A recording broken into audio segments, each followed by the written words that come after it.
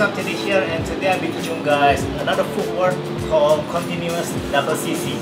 So if you already master CC, this should be a piece of cake for you, but if you don't, just check out my CC tutorial that I did before.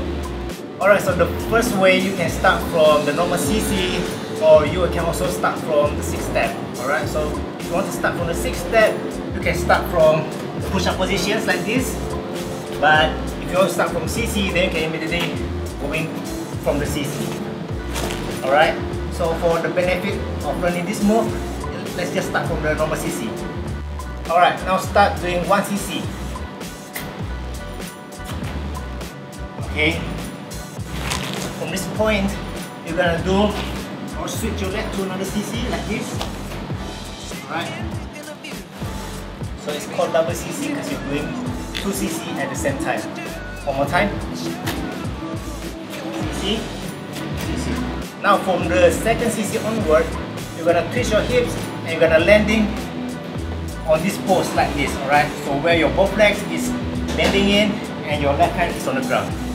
Okay, now let's combine these 3 moves that I taught you guys earlier, and let's see how it looks. CC, 2nd CC, twist. Alright, after you get comfortable with those 3 movements, now it's time we go to the detail. For the detail part, you're going to add in a kick on each move. Alright, so I'm going to do it slowly. I'm going to tell you when you should do the kick. So the CC, first kick, 2nd kick, twist, and bending.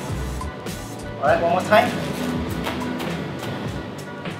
Kick, kick, twist, and bending.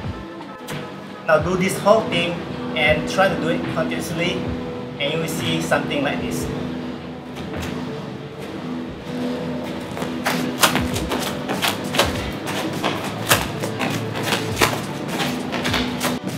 So there you go, double CC footwork. As you can see, it's not that difficult to do. Just get used to it, just get used to the movement, and you should be fine.